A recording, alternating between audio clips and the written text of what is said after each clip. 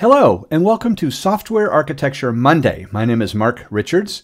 I'm an independent consultant, hands-on software architect, and also the founder of developer2architect.com. In today's lesson, lesson 12, I'll be taking a look at CQRS, Command Query Responsibility Segregation, kind of describing the pattern and how it applies to microservices. When we talk about CQRS, Command Query Responsibility Segregation, this pattern is really all about separating commands from queries. So let me explain the problem statement first. Here we have a typical application where we have a web interface on the right-hand side going through an application all the way to the database and back. And you can see the bottom path are all the writes to the database, and the top path are the reads to the database. Now we have a couple of problems that plague almost every software application. And that is this. First, it's with the model, because reads and writes have different concerns. So in other words, usually when we do a write to a database, we write entities. But when we do reads, we read aggregated data. And so that's our first problem. But the second one, which is more important, is the fact that we can't really optimize for reads and writes. In other words, if we want to speed up the reads from our database, what we can do is continue to add index after index after index to the tables, which is going to significantly increase the performance of those reads or those queries. However, our writes or our commands are going to significantly slow down. They'll start to time out, and we'll start to get complaints from users about updates and deletes and inserts and all these kind of commands.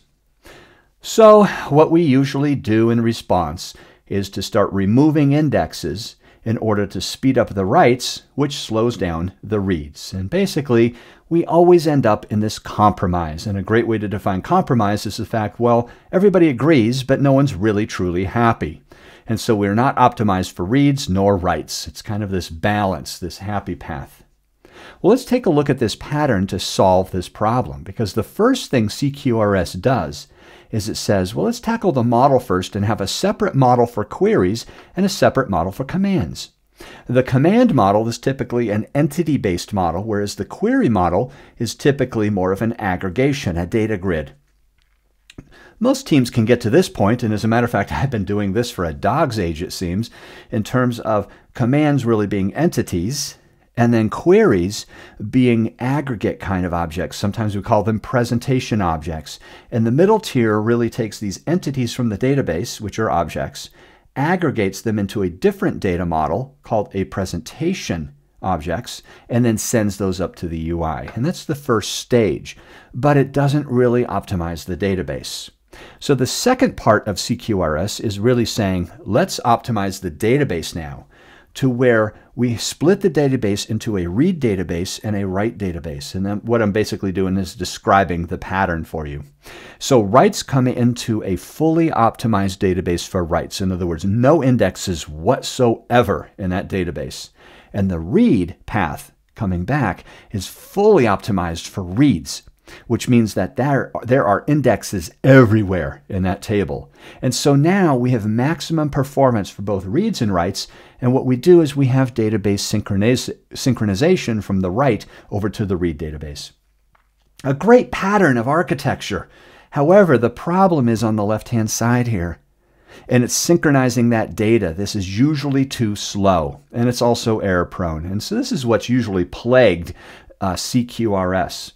But as we observe here, what if we took the application that has that query and the command and actually split that into two separately deployed units of software? And if we start to look, it's like, well, that's an interesting thought. As a matter of fact, each of those separately deployed units of software has its own single purpose, so we're still using that single responsibility principle, and each has its own data. And you know what that sounds like? That sounds like microservices. And so let's see how we can actually apply CQRS to microservices, because what we have on this far left-hand side is a customer demographics service. Now, let me ask you this. What is the model in that microservice optimized for? Is it optimized for reads or writes? You might think, well, actually, that's a good point. We have to have kind of two models within this microservice. One to update entities, and two to return an aggregation of these. And so that's one problem. But more so, what's that database? optimized for, and neither reads nor writes. And so what we can do is this, watch. We can take that customer demographic service and we split it into two services. We split it into a customer demographics query service, and this contains name and address and bill to and ship to addresses and payment information. And now we can actually have an update service as well. Now, rather than trying to synchronize those two databases, which we can try to do, a very typical implementation here, by the way. Oh, and I might back up. It's not only the model in the database, it's the scalability as well. How many reads do we have? We have 300,000 reads. How many writes do we have? About 3,000 a day. And you can kind of see that there is a huge difference in scalability needs in terms of the small amount of writes to the massive amount of reads. And so this is a good use case for splitting these two services up. But what about the data? So each one has its own model, but typically we get rid of the database on the query service. And what we do in the update service or the write service is that we expose a cache. We have a cache of all of our data. And we replicate or distribute that cache to the query service so that when an update does occur in the write service, the update service, now we synchronize that cache through either replication or distribution. And this could be either like Apache Ignite, it could be Gemfire, Coherence, Hazelcast, Memcached, all of these kind of caching tools, or it could be simple messaging, updating a map inside our query service.